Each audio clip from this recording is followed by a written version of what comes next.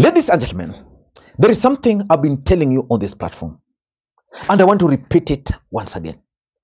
That the fallout between William Ruto and his deputy Rigathi Gachagua is going to be worse than the fallout between William Ruto and Uhuru Kenyatta in 2018 after the handshake with Raila Odinga. And for those who've been following the political situation in the Republic of Kenya lately, you should have noted that Rigathi Gachagua is rebelling already, and it's just a matter of time before it explodes. Over the weekend, Rigathi Gachagua supported one man, one vote, one shilling. And it was very clear that he won't apologize to anybody. One man, one vote, one shilling was the selling point for the BBI. William Ruto is opposed to that one man, one vote, one shilling campaign. Rigathi Gachagua has promised that he's going to lead that campaign. And therefore the two are going to fall out as a result of one man, one vote, one shilling. For the avoidance of doubt, it's good that I put it clearly today, during the day. In matters revenue sharing, Rigathi Gachagua, Deputy President of the Republic of Kenya, is a believer and a proponent of one man, one vote, one shilling. Resources are about people. The whole issue of resources is about people. The more you are, the more taxes you pay. And it goes without saying, the more taxes you pay, when it comes to sharing, you share more. And it's that way. And we have no apologies to make, because it cannot be a constituency like Roiro, ambaye iko na watu almost 800,000, inapewa similar amount ya CDF with a constituency iko na watu 14,000. And yesterday, series of political events also took place that points to a possibility of William Ruto firing back at Rigathi Gachagua. I want you guys to listen to Mwangi Kiunjuri taking on Rigathi Gachagua, and pay very close attention to what Mwangi Kiunjuri is telling Rigathi Gachagua. Then I want to do an analysis about another comment by the cabinet secretary Moses Kuria, because Moses Kuria sits in the cabinet with Rigathi Gachagua and William Samoei Arap Ruto. So I'm going to focus this analysis on the comment by Moses Kuria. But first of all, listen in to Mwangi Kiunjuri. Sasa jameni, sisi wa Kikuyu, ni nani alituroga? Serikali tumeingia, hata miaka 2 haijakwisha. Tumepewa serikali huko juu tuko. Na kama tumeshindwa na kazi, tusiingilie rais, tuende tuulize viongozi wetu kwa nini kazi haifanyiki. Saa hii sisi ndio watu tu wa kwanza wa kuita mikutano ya kwenda kuzungumzia 2027. Tunaita mikutano huko Limuru 3, atuenda tukazungumzie vile tumefinywa, vile tunaweza pata kiongozi 2027. Wale wengine viongozi wa serikali na wameshauriwa na wako na vio vya juu, na tunawajua kwa majina na tunawajua kwa mienendo yao, na usiku ndio wanaakisha moto, wanaakishia rais moto usiku. Mchana wanaongea wako pamoja na rais, lakini usiku ndio watu wa kuunganisha Wakikuyu wengine na jamii ya Mount Kenya kuelezea vile tumefinywa. Wewe kama uko na shida na rais, tuambie uko na shida na rais peke yako. Na unajua jameni, huwezi kuwa ati Wakenya wengine wanaungana na wewe unataka kugawa watu yako ati ili uwe wewe ndio umepata uongozi mahali fulani. Ati ili Wakenya wakusikie, unataka kwanza uunganishe watu yako mahali fulani. Hawa watu yako watakupeleka wapi? Hata ile wakati wa Moi, tulijaribu kutoa Moi tukiwa Wakikuyu peke yetu, tukashindwa. Ni mpaka wakati tuliungana ndiye Kibaki akashinda. Na bila kuungana Kibaki hangepata uongozi wa Kenya. Ni mpaka wakati Raila alisema Kibaki tosha, Kalonzo wakaingia, William Ruto wakaingia na wale wengine wote, ndiye Kibaki alipata uongozi. Lakini ile kujitenga, ati tuko wengi, ati tukiingia Limuru na ile Limuru tunaenda ni ya kupigana na serikali. Badala ya kushikana pamoja, tujiulize jameni, ni kipi tutafanya watu wetu maendeleo ipatikane. Mimi nikiwa kiongozi wa Laikipia, nijiulize ni nini nitapata kwa serikali watu ya Laikipia endelee mbele. Kazi yetu ni kuchochea, wengine wanapiga duru mchana, wengine duru usiku. Wengine wanapigana rais mchana, wengine wanapigana na rais usiku. Na ile kitu inaniuma zaidi ni wale ambao wanapigana na rais usiku na mchana wanamchekesha. Jameni, sisi tuko ndani ya serikali ya Kenya Kwanza. Uchaguzi 2032, sisi tutatetea hii serikali kwa sababu serikali imetutendea. In short, Mwangi Kiunjuri is accusing Rigathi Gachagua of undermining or sabotaging William Samoei Arap Ruto.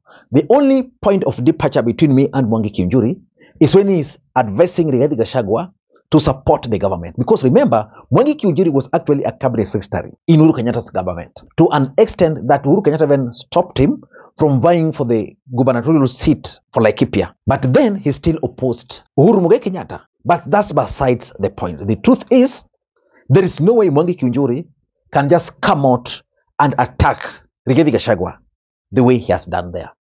But let me take you to what Moses Kuria posted, because it's going to form the basis of this analysis.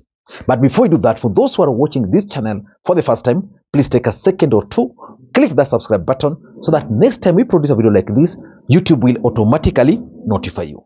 And to the subscribers, I want to continue thanking you guys for your continued support. Because without that support, this channel cannot be where it is. Ladies and gentlemen, let us go straight to what Moses Kuria posted on his official Facebook page.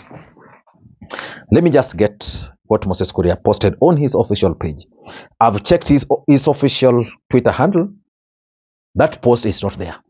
But I've also checked that fake or pseudo or parody Twitter account. The same has been posted there. So I don't know whether Moses Kuria confused the two accounts, or the person running the the parody account picked whatever Moses Kuria posted and shared. But let me just read for you what Moses Kuria is saying in this tweet, because it's going to form the basis of this analysis. Moses Kuria is saying, "This is why I will not lie to the people of Mount Kenya region about one man, one vote, one shilling. That he won't lie to them. Our region has produced the sitting deputy president, 9 cabinet secretaries, including the Attorney General, Justin Muturi, the National Treasury, Ndungu, Professor Ndungu, and the Secretary to the Cabinet." Is proceeding. Majority leader also comes from the mountain. Chair budget, Didi Nyoro, comes from the mountain. And chair finance in the National Assembly also comes from the mountain. And he's also adding that deputy speaker and the deputy majority leader in the Senate also comes from the mountain. That is Moses Kuria. What other powers would we be looking for? We are in government, and we can implement one man, one vote, one shilling by Friday. If we are serious, let us be honest with our people. That post by Moses Kuria is targeting none other than the Deputy President, Rigathi Gachagua. Moses Kuria is saying a lot of things in this tweet for those who can understand politics. That the mountain forms the core of Kenya Kwanza. He's basically telling the mountain that even if Uhuru Kenyatta was the president, even if Rigathi Gachagua was the president, they might not have opportunity to bargain, because William Ruto gave them these positions because William Ruto was desperate for their support at that time. But my interpretation are as follows. Number one, Moses Kuria is actually reminding Rigathi Gachagua about his failure, his inability to push for Mount Kenya interest. Yet he is the second in command. Now, if the second in command can complain, if the second in command can go to a rally and say, we want 1 man, 1 vote, 1 shilling, yet is the second in command, then what is the need of being the second in command? That is the message Moses Kuria is telling Rigathi Gachagua.